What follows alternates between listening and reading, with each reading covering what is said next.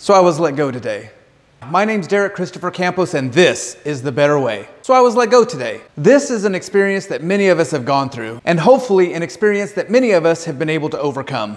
So what we have here are the 7 Better Way principles that I talk about off and on throughout these videos. But there is a golden rule that supersedes all of these principles, and it's something that my father taught me time and time again when I was little. He would always sit me down since I was a little Derek, and he would say, "Derek, the #1 rule in life is not fair." And that is true. Life happens, or as I like to say in the medical field, stool happens. And sometimes it happens without rhyme or reason. Fortunately, this layoff was not unexpected, and it was handled very, very well by a wonderful organization that I have grown to love and respect. And I truly do look forward to their future success. GenePoc truly is a beautiful company with a wonderful employee culture.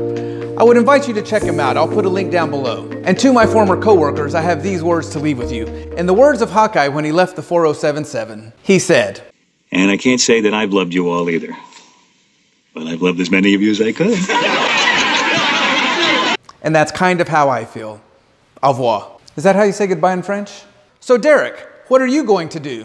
Along with my father's advice, I'll also follow my own family motto, which is, it could always be worse. Obviously, I will use LinkedIn and my network to look for employment, but in the meanwhile, I'm going to further develop my business idea of the better way. My wife and I have always been financially prepared for unemployment because it's the way this business is. If you think you're immune, you better prepare yourself. I remember when I was let go the first time in my professional career, it was about 10 years ago. And I remember crawling into my bed and just curling up into the fetal position, dreading what was going to happen next. But somehow I survived, and I know I will this time too. But for now, I am completely confident and excited to see how this next chapter in my life unfolds. Or maybe I'm still in shock. Either way, I'll be ready when opportunity knocks. So that brings us to this week's The Better Way Challenge.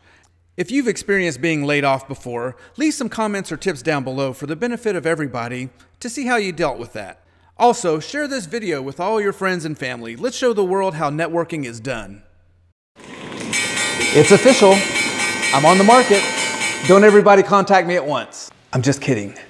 Contact me as soon as possible. Once again, my name is Derek Christopher Campos, reminding you that there's always a better way. We'll see you next week.